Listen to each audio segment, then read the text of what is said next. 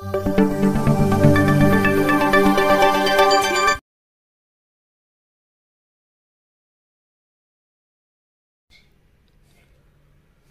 Friends, आज आपण या व्हिडिओमध्ये सेतू अभ्यासक्रम इयत्ता 6वी विषय गणित या विषयाची उत्तर चाचणी सोडवणार आहोत।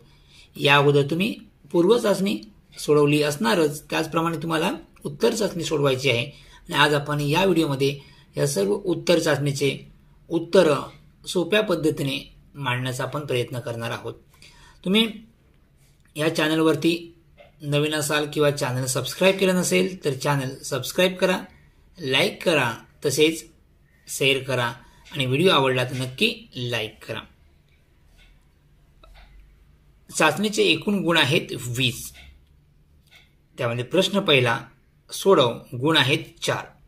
अ, खालील संख्या वाच व अक्षरातली। या ठिकाणी संख्या दिलेल्या आहेत 74 लक्ष 1,0256, 74 लक्ष 1,256। या ठिकाणी अक्षरात आपण ही संख्या लिहिलेली आहे 74 लक्ष 1,256।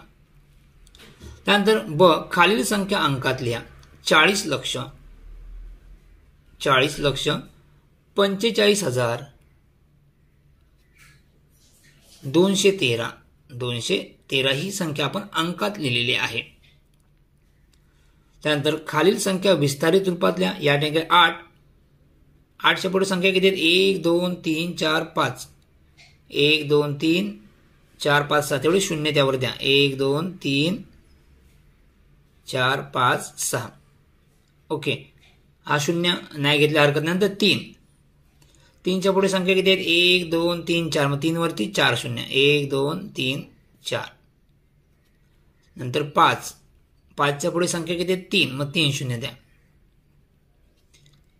नंतर 8च्या पुढे संख्या किती आहेत? 2, मग 2 शून्य द्या। 3च्या पुढे संख्या किती आहेत? 1, मग 1 शून्य द्या।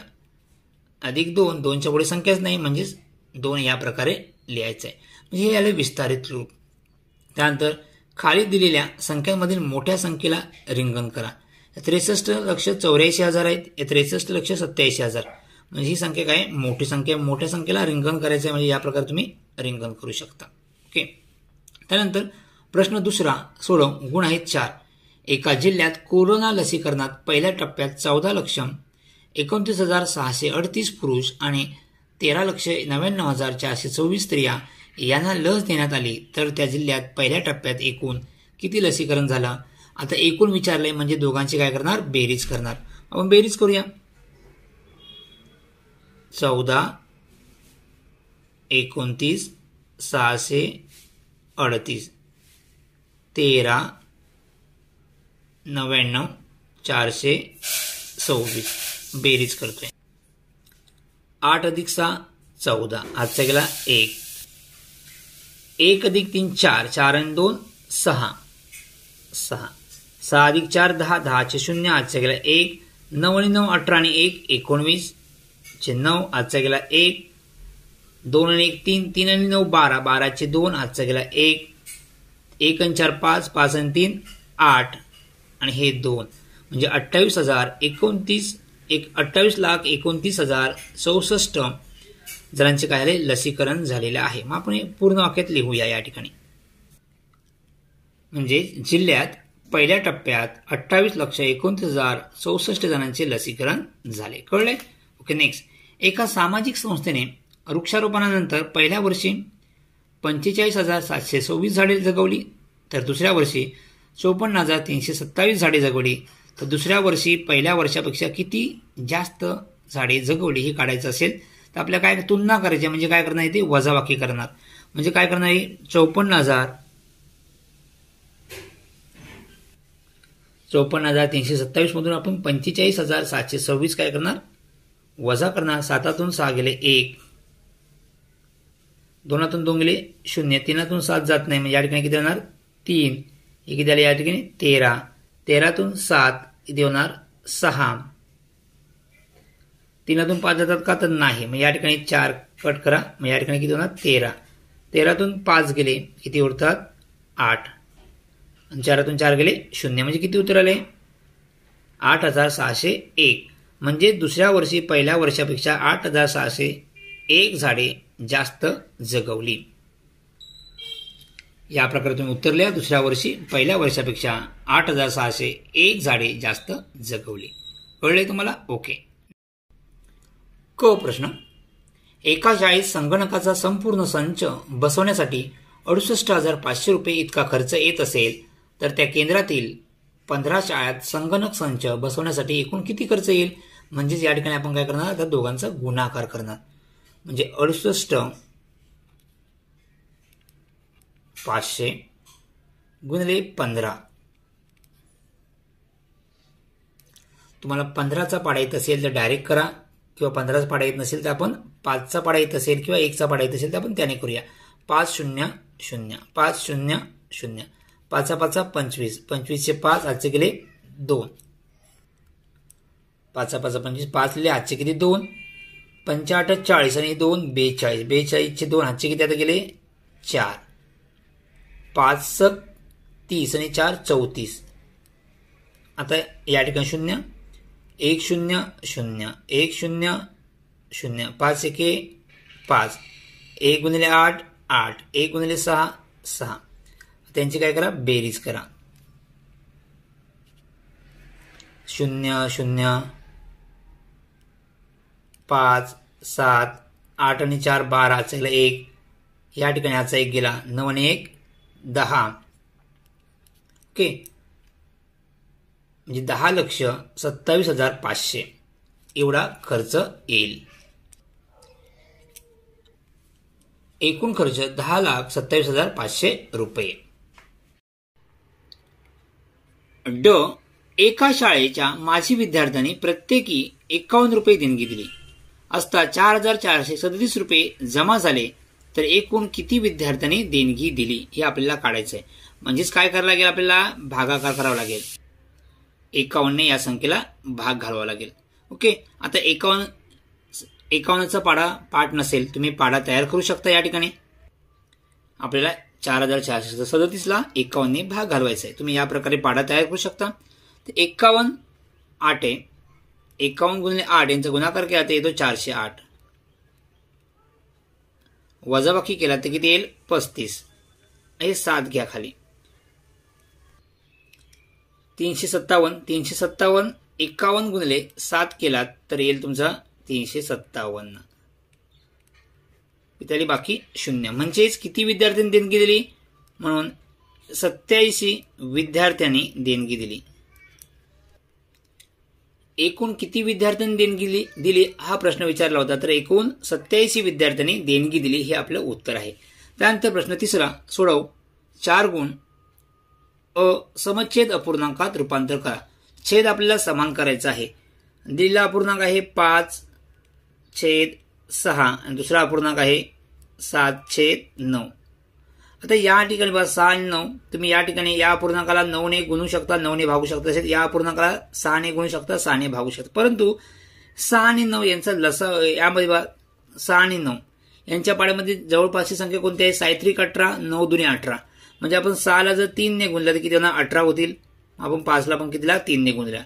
मग 9ला कितीने गुणला 2 ने गुणूया म्हणजे 18 होतील. म्हणजे 7ला पण काय करूया 2 ने गुणूया. म्हणजेच काय झालं अपूर्णांक 5 3 15 आणि 6 18 आणि हा किती उत्तर येईल 7 दुने 14 आणि 9 दुने 18. सो या प्रकारे आपण हे समच्छेद रूपांतर छेद समान केलेला आहे.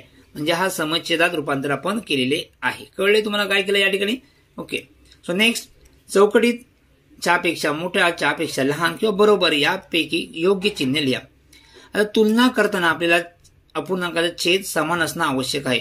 म्हणजे प्रथम आपल्याला काय करावं लागेल, छेद समान करून घ्यावा लागेल. या ठिकाणी 5/12 आहे, या ठिकाणी 6/6 1/6. मग आपण 6ला जर 2 ने गुणलं तर किती होणार 12 होतील. मग 1ला आपण काय करूया 2 ने गुणूया. मग 5/12 हा दुसरा अपूर्णांक आला 2 के 2 6 दुने 12. आता छेद समान आहे. छेद समान असल्यानंतर ज्या अपूर्णांकाचा अंश मोठा तो अपूर्णांक मोठा, म्हणजे हा अपूर्णांक कायला मोठा आहे. म्हणजे हा पहिला अपूर्णांक दुसऱ्या अपूर्णांकापेक्षा मोठा आहे. कळलंय? ओके. नेक्स्ट, क सोडव. त्यातला पहिला, या अपूर्णांकांची बेरीज करायची. अपूर्णांकांची बेरीज करताना छेद समान असणे आवश्यक आहे. या ठिकाणी छेद समान नाही म्हणजे आपल्याला काय करावं लागेल, छेद समान करून घ्यावं लागेल. 3/9 अधिक या ठिकाणी दुसरा आहे 3/5. ओके, आता काय करायचं, या 5ने या संख्येला गुणायचं आहे, या संख्येला भागायचं. या ठिकाणी 9 आहे, 9ने याला गुणायचं आहे, याला कळलंय.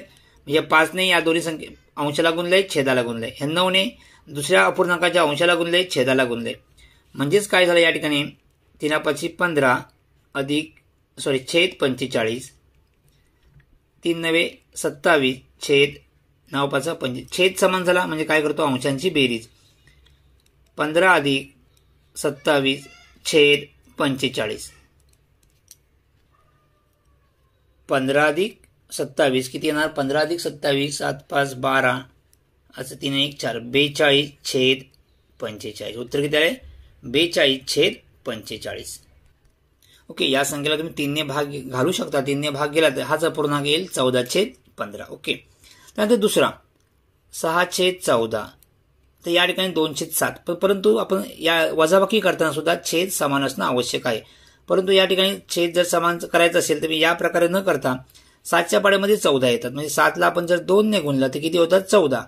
मग 7ला 2ने गुणला म्हणजे ह्याच अंशाला आपण काय करणार, 2ने, म्हणजे 2ला 2ने गुणावं लागेल. म्हणजे किती, 6/14 वजा 4/14 किती आले ते, 6 वजा 4 छेद 14 बरोबर 2/14. 2/14 आपण भागाल, बे एके बे आणि बे 7 14, हे 2 2 कट झाले म्हणजे काय, 1/7. मग त्याप्रमाणे या ठिकाणी तुझा उत्तर तुमचा येईल 14/15. 3ने भाग गेला तर. ओके, सो या प्रकारे आपण ही दोन्ही उदाहरणे सोडवली आहेत. त्यानंतर प्रश्न चौथा, गुण आहेत 2. त्यामध्ये दशांश अपूर्णांक रूपात लिहा. ₹7.5 म्हणजेच काय, ₹7.5 म्हणजे 6 रुपये आणि 75. हे दशांश अपूर्णांकात आपण ₹7.5 लिहिलेले आहेत. बेरीज कर. आता बेरीज करूया. 94.7. बेरीज करताना पॉईंटच्या खाली पॉईंट असणं खूप आवश्यक आहे. 94.7 असलेले हे पॉईंटच्या खाली पॉईंट हे 45 आणि या ठिकाणी आहे 1738. आता बेरीज करा. 5चे 5, 7 आणि 4 11, हातचा गेला 1, 11चा हातचा गेला 1, 5 आणि 8 13, हातचा गेला 1, 9 आणि 1 आणि 9 10 आणि 3 13, हातचा गेला 1, 1 आणि 7 8, हे झाले 8. उत्तर किती झाले, 1833.15 मीटर. ओके, या प्रकारे तुम्ही बेरीज करू शकता. नेक्स्ट प्रश्न 5वा. गुण आहे 4. प्रश्न 5व्याला गुण आहे 4 म्हणजे प्रत्येक उपप्रश्नाला 2 मार्क्स आहेत. दुपारी 3:15 सुरू झालेला चित्रपट 2.5 तासाने संपला. म्हणजे तो किती वाजता संपला, या ठिकाणी सुरू किती वाजता झाला, 3:15. आपण 2.5 तास, 2.5 तास म्हणजे किती, 2.5 म्हणजे किती, 2 तास 30 मिनिटे. तर बेरीज करा. 5 4 5 म्हणजे तो चित्रपट 5:45 संपला. म्हणून तो चित्रपट 5:45 संपला. हे आपलं उत्तर आहे. नेक्स्ट, एका शर्टसाठी 2 मीटर 25 सेमी कापड लागते. तर 27 मीटर कापडापासून किती शर्ट तयार होतील. आता या ठिकाणी 2 मीटर 27 म्हणजेच काय करायला लागेल, आपल्याला भागाकार करायला लागेल. 2 मीटर 25 सेमी म्हणजेच काय, 2.25 मीटर. आता 27ला या 2.25 ने भागायचं आहे. आता हा भागाकार करणे थोडा कठीण जाईल. आता या ठिकाणी बघा किती आहे, 2 संख्या सोडून पॉईंट आहे म्हणजे या संख्येला आपण कितीने गुणलं, 100 ने गुणलं. कारण काय, 2 संख्या सोडून पॉईंट म्हणून 2 शून्य वाढ म्हणजे 100 ने गुणले. वरच्या संख्येला सुद्धा 100 ने गुणावं लागते. मग वरची संख्या काय आली, 100 ने गुणल्यावर किती येणार, यावरती 2 शून्य येते. या ठिकाणी हे शून्य आणि हे दशांश निघून गेले म्हणजे किती राहिले, 225. आता 27ला 25 ने भागा.